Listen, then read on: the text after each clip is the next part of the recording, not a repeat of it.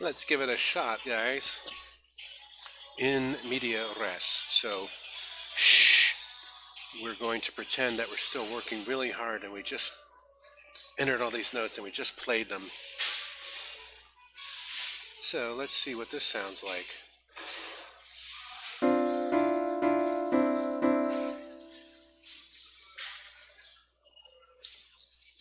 And then, hmm.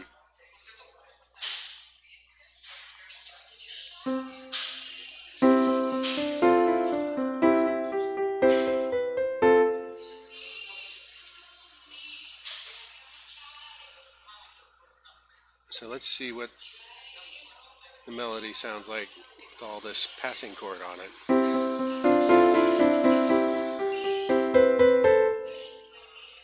That sounded different.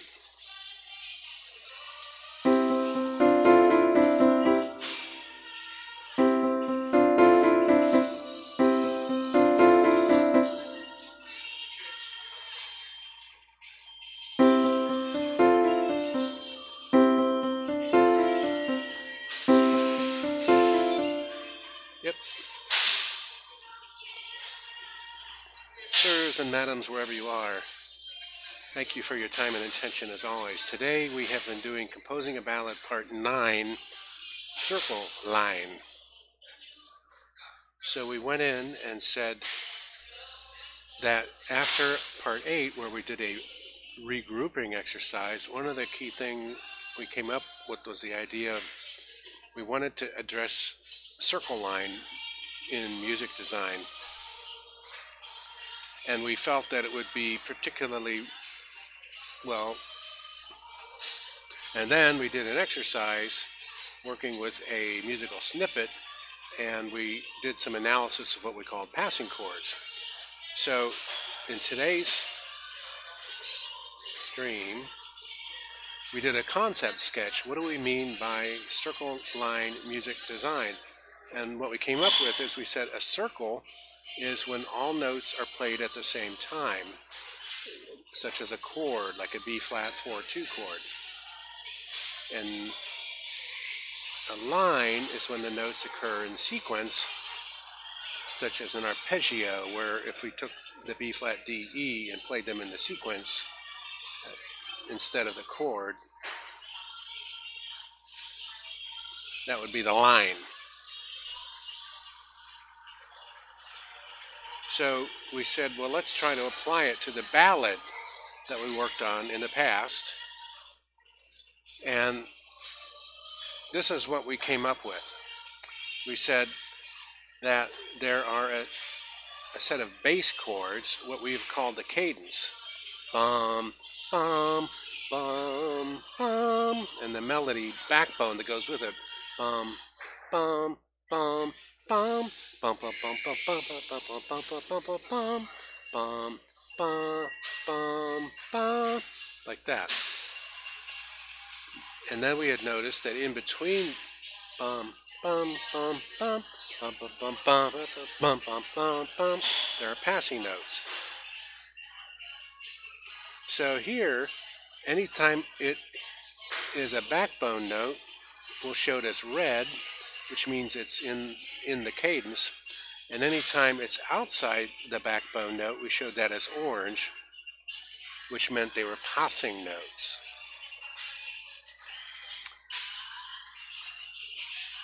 And then we realized that every time you go from a red through an orange to a red, there is what we called an implied chord that goes with it. And in this case, there's a red and an orange and a red. And you can see that down here, red, orange, red. We said, well, yeah, but this went down. It went, down, down, like that. But we said, when we look at it from the point of view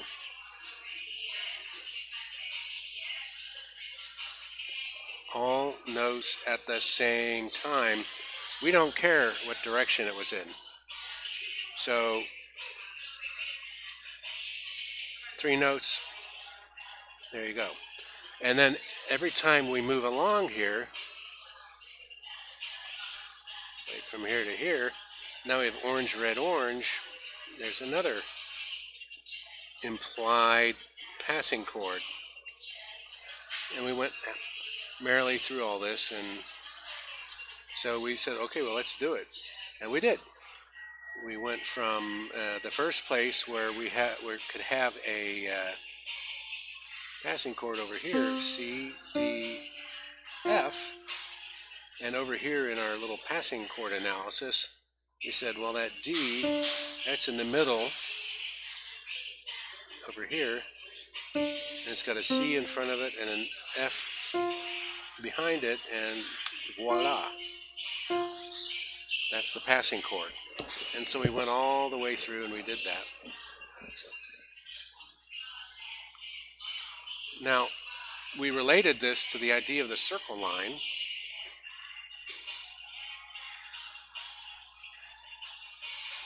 because we said,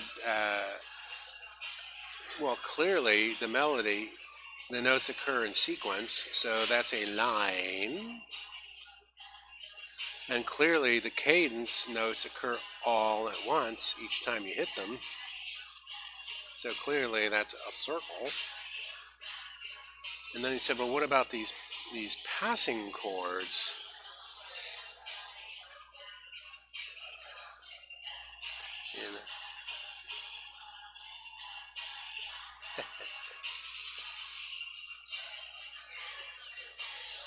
And And we said they're implied circles. That's what we said.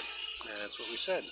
And so we were fascinated with that, and we went back and edited our ballad line some more. And then at the very end, as we were kind of dum dum dum dum playing the backbone, we said, wait a minute. The backbone is a line. The backbone by itself is a line. So could we not say that there are some backbone passing chords?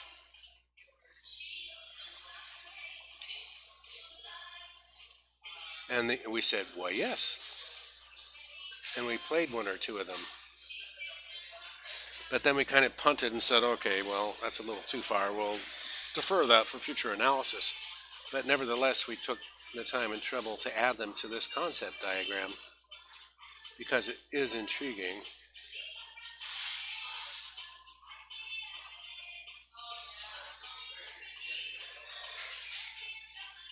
Now, one of the whole reasons we wanted to talk about circle line is because it was the idea of hearing things all at once at the same time, which is circle, and then hearing things sequentially, which is line. And those are, in some sense, two different modes of human perception. And tradition has claimed that visual art, like a painting, could be considered an all-at-once mode of art, whereas music is inherently linear and sequential because you're doing this melody thing. And we didn't buy that. We said, wait a minute. There's kind of the hearing it all at once thing going on. But it's true, there is a certain linear thing. And so that kind of culminated in this concept diagram that we just spent a whole bunch of time going over with you guys. Well and good, I hear you saying, but what does it sound like? So, here's what the original...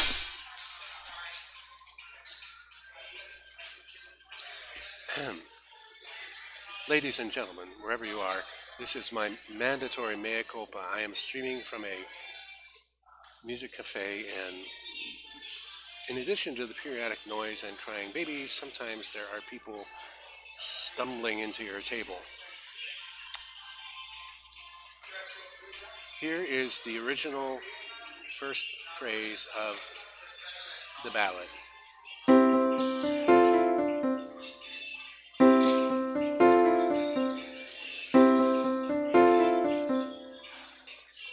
Okay, and here it is repeated with the passing chords added.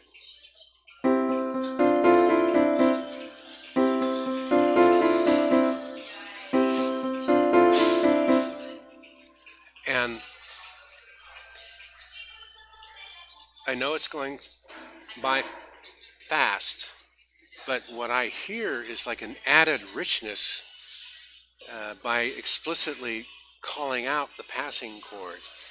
So over here, da da da da, it's like this. Da da da da, da da da da, da da da da.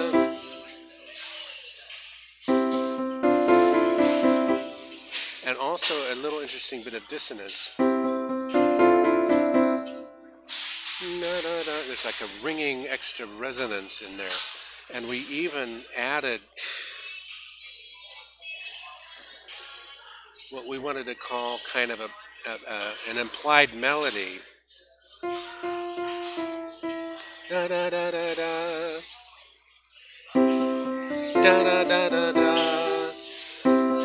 Da da da da da. And if we make this really loud,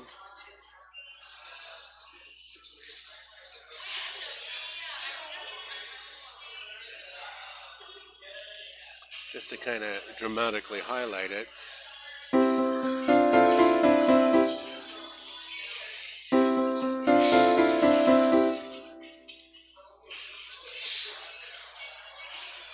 So this is very encouraging.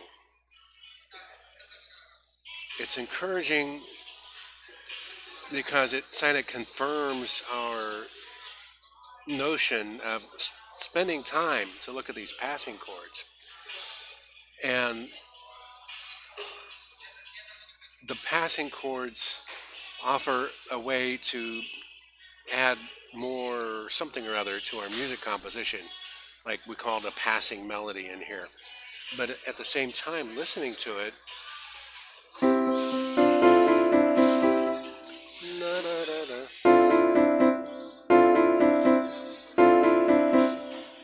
that to me sounds even richer.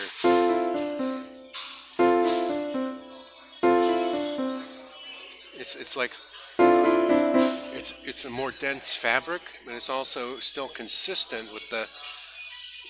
If we try to use our physiological metaphors, and the melody up here is the skin on our wrist, and the bass chords or the cadence are the bones, and the backbone is part of the bones. I don't what to call the passing chords might be the underlying musculature of the fresh or something. And it has that little jarry feel to it, and yet we knew there was a jarry feel because when you go to F to an E, that's a interval of 1. And for the very chords that are being evoked are 2 3s, 2 1s. And over here, where it passes to phrase 2,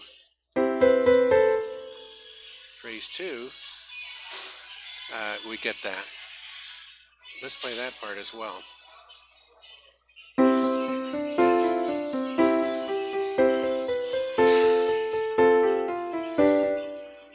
And then if we pass to the second line.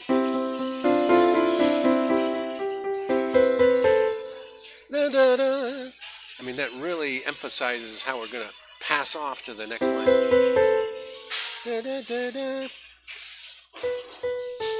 And that was kind of the implied melody we heard. So that's where we got to today. And where we'll go next, we had all these ideas on where to go next.